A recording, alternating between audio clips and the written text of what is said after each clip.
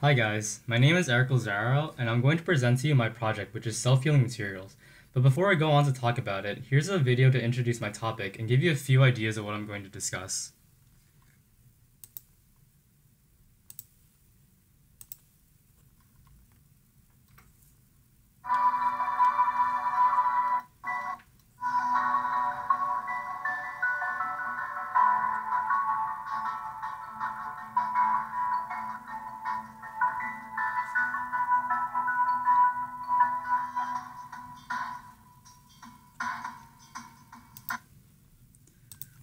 So what you saw there is an example of a self-healing material, and like the video said, it can put itself back together, and which brings me to my next point, which is the definition of self-healing.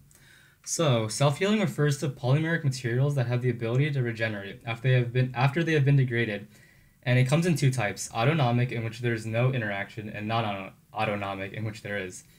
So virtually all materials are capable of natural or artificial degrading, and scientists today are still incorporating these concepts of healing processes in engineering materials. So we move on to the design of self-healing materials, and they consist of different types of systems, which with some particular emphasis on sol gel based layers, and a phase separator, which are dispersed in a polymer phase. And so the design of self-healing materials still continue to grow today. So basically, encapsulation of monomers and catalysts are key components for the self-healing process. And this behavior really focuses on the specific molecular structures and the performance of polymers, which I will discuss later.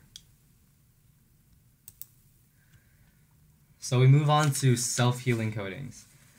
So self-healing coatings consist of a substrate that is protected from environmental exposure while providing a dense barrier for metal surfaces against a corrosive species. They're able to respond without any external human interaction or some environmental trigger. In order to repair these coating damages, they must incorporate microcapsules that contain film formers. And so these film formers utilize polymerized healing agents to heal a particular damage. So moving on, I mentioned before that healing agents use microcapsulated catalysts. So these catalysts refer to micro-sized particles of solid, liquid, and gas in an inert shell, which you see in the diagram. So to discuss further, what you see is a crack that forms in the matrix. Then a healing agent is released into the crack through capillary action as the microcapsule ruptures, and so thus the healing agent and catalyst come in contact and trigger polymerization. So what really goes on in self-healing materials is really important, and I'll cover the chemistry of this phenomenon. So what we initially need is our DCPD, which is our liquid agent, our Grubbs catalyst, which is our internal chemical stimuli, which is dispersed in our matrix.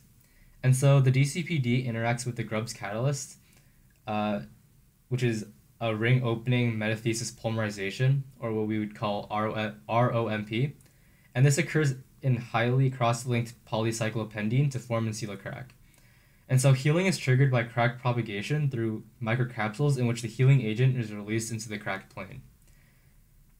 So ROMP polymerization is also demonstrated to be one of the most successful self-healing systems to date. And so here's what the ROMP mechanism looks like. So you have your DCPD monomer, it interacts with the Grubbs catalyst and it initiates polymerization.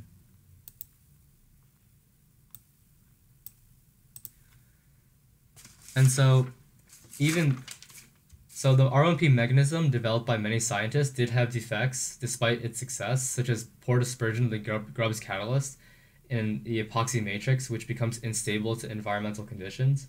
And so improving the polymerization rate proved to be a failure due to numerous other kinetic parameters.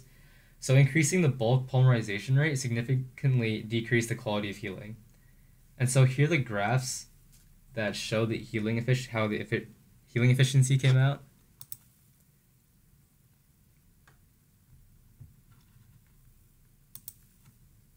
And so you're probably wondering how the self-healing materials are used in technologies. And so we have electrohydrodynamics, and basically self-healing is achieved through components of polymers, fibers, and electromagnetic wires, and they incorporate an electric field to with neutral gas molecules to exchange momentum, creating ionic winds. And so these wires serve as conductor and distribute heat uniformly. And we move on to co-deposition, in which electrolytic co-deposition can also be designed in self-healing anti-corrosive coatings. And so liquid corrosion inhibitors or nanoparticles contain absorb corrosion inhibitors and are used in core material to synthesize micro or nanocapsules. And thus, the initiation of healing will thus heal a crack. And so you're probably wondering how these self-healing materials are applied. And self-healing materials are expected in almost entirely all industries in the future. Self-healing materials development is either in the preliminary or product level, so these materials are yet to be available for many applications. And so we have an example of Nissan Motor Company, and they're the first company to have a self-healing clear coat for car surfaces. We move on to the aviation industry, in which composites of aircrafts have grown significantly, and research still continues for hollow fibers, reinforced composites for recovering cracks and damages. We move on to the construction industry, in which is beneficial for structural metallic components for achieving long-term service life, and also the medical industry, in which we use self-healing composites for biocompatibility with the human body structure. And so to conclude, although we use structural materials to initiate structural failures such as microcracking and hidden damages, there's still some problems that still arise. And even due to the fact that self-healing materials possess a great amount of potential, research still continues to explore new concepts in this arising field. And so yeah, we do, even though that self-healing material still has these frequent problems that arise in autonomic detection of cracks and subsequent healing, we shouldn't disregard its potential in the near future for our daily uses.